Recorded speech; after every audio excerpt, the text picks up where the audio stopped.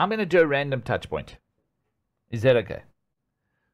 I am recommending this to you, and it's very important that when you're going to find balance in your life, these are the 5 areas. Well, as a lifestyle coach, these are the areas that I'm going to concentrate when I sit down with you, and every area needs to be in balance, or at least we need to be working on it.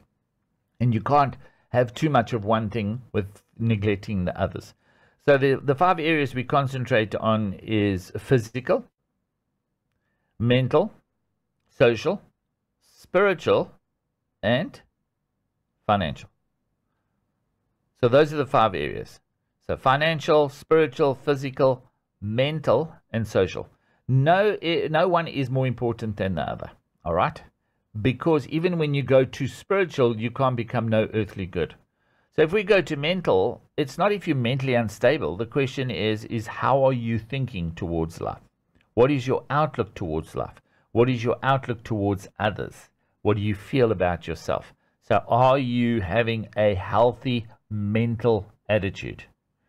The next question would be sociably. How are you connected? Firstly, your primary relationships. If I say to you, your mom and dad, whether they're dead or alive, what does your heart feel towards them when I mention those names?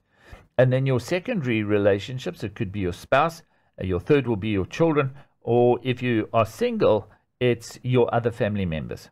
Then you as a family, how do you sociably connect with other family, the bigger family? And then how are you adding people into your world like friends, and that can add value to you as a family? Then financially, how do you think about money? Do you understand that money is a tool, and how are you going to use that to achieve your goals in life? And then how are you doing spiritually? How is your walk with God? How is your knowledge of God? Are you building a relationship that is focusing on getting deeper? Because you see, spiritually, you need to have an absolute in your life.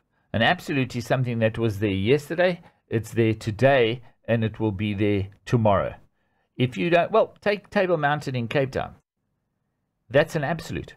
Wherever you are in Cape Town, you just look for the mountain, and you're going to know exactly where you are. It will tell you your position.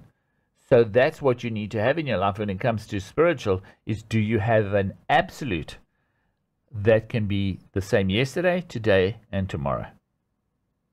And then how is the physical doing? Are you doing well physically? Are you exercising correctly? You want to run with the horses, but you can't even keep up with the foot soldiers. How are you doing when you eat? Is your eating a lifestyle, or is it an addiction, or is it something to comfort you? I have challenges in those areas where certain things, if it's in my home, I'm going to eat it. And what should you have in, and what shouldn't you? And you want to live to the maximum because you have a message, you have a story, and you want to live longer so you can touch more people's lives and add value to more people.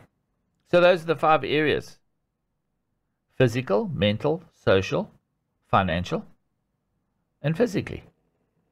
So in other words, how you doing?